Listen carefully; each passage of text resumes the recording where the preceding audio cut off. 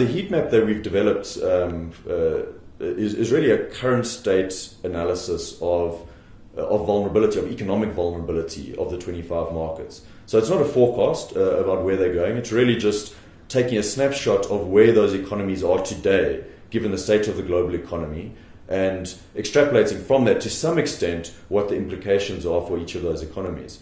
So what we've done is we've taken a set of 7 indicators that we believe give us a good overview or good insight into how vulnerable, economically vulnerable those economies are as of today. Some of the factors that I mentioned: current account deficit, government debt, overall debt, import cover, the volatility of the currency, inflation levels, growth in credit as a percentage of GDP. So all of those in concert give us a sense of how stable or unstable, or how vulnerable or not the economy and the financial system within those particular markets are. What it enables us to do, and we just sort of normalize the overall score, and it gives us a range of markets from, let's call them lower risk through moderate risk to higher risk, again, from a vulnerability or from an economic vulnerability perspective. What's quite interesting is that the Middle Eastern economies in general seem to have emerged from the Arab Spring, or on the fringes of the Arab Spring, as well as the global economic crisis, and stack up really well, perform really well.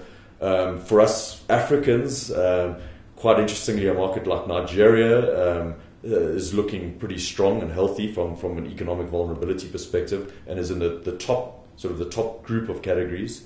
And a market like Korea as well, South Korea, it looks pretty healthy. So those are countries in which current account deficit is looking fairly manageable. Debt levels are looking pretty healthy, pretty low, particularly compared to the developed markets, but even within the context of these emerging markets. And overall, if there was a significant downturn or some kind of a major shock in the global economy, these are the economies that would probably be able to weather that shock pretty well.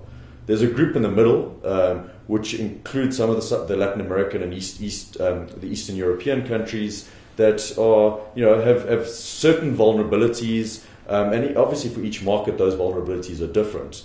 South Africa, we find towards the bottom end of the middle group, if I can call it that. So ranked together with the likes of a Brazil and a Czech Republic, with sort of moderate but on the cusp of higher risk.